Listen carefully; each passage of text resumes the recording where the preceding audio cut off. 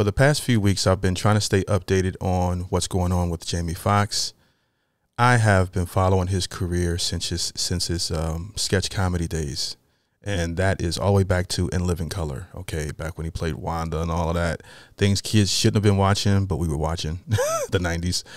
But anyways, right on to him getting into TV and film. From the Jamie Foxx show, I've seen every episode, to the movie he did with Mike Epps, Bait, which didn't do very well in theaters, I don't think. But I used to watch. It's one of those movies that you watch simply because you like the performance of the actors and it's funny. And then,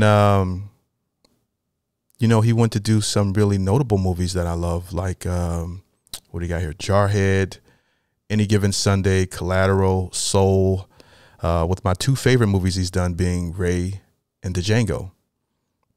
You know, and in the most recent updates, I found an article here via Yahoo. According to reports, Jamie Foxx's friends and family are preparing for the worst following his medical emergency. Last month, while in Atlanta filming his upcoming film, Back in Action, with co-star Cameron Diaz, the beloved actor suffered a medical condition off set. Foxx's family has not shared what exactly has happened to the actor, but has been offering updates indicating his condition is improving.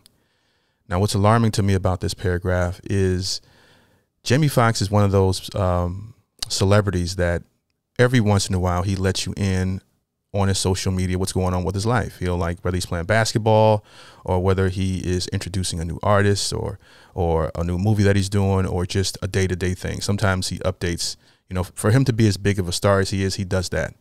So the fact that he has not, you know, posted a picture or done a video on social media, you know, letting his fans know that he's doing okay, for the ones that are worried about him, is pretty concerning from my opinion. Okay, I'll go ahead and continue.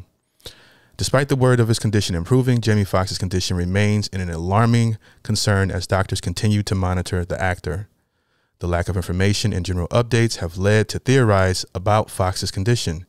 One report said that Foxx's condition was dire when he entered the hospital April 12th, and noted an unnamed source saying, but he wouldn't be in the hospital this long if he was anything close to okay.